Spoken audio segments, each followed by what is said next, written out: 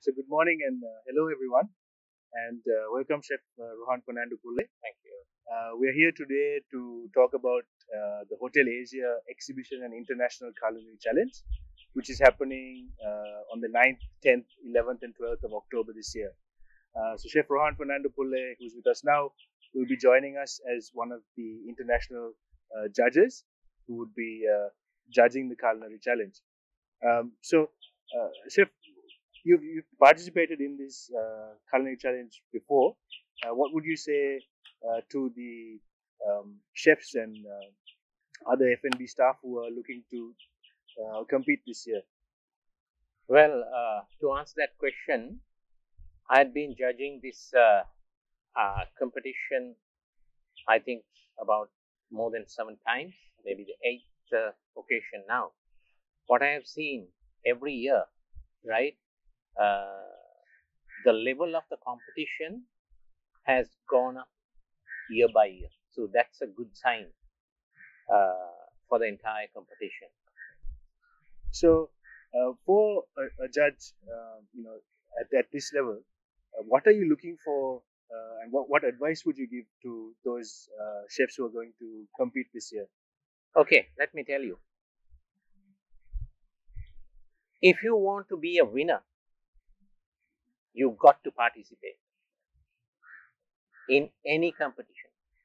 See, first of all, you have to have the guts, you have to have the self-confidence, and somebody has to encourage you to take part in a competition.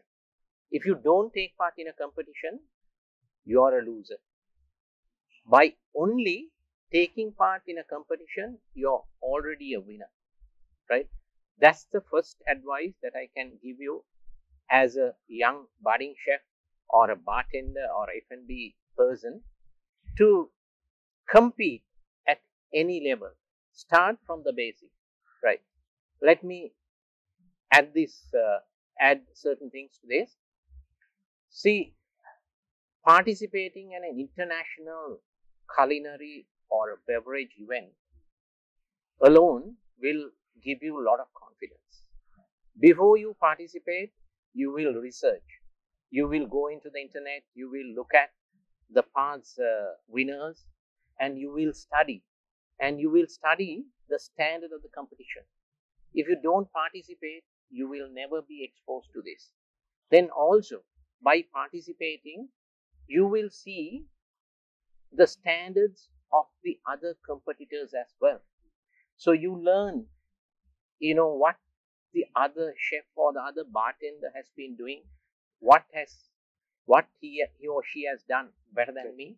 So you learn through your mistakes, and next time you want to complete all these how do I say mistakes, and you want to be better. So I think some wonderful advice from one of our most senior judges uh, going out to the competitors. So with that, I'd like to invite all those chefs listening to this and who are in the Maldives to please register and join the competition so that you can sort of gain more knowledge from experienced and well recognized chefs as yourself.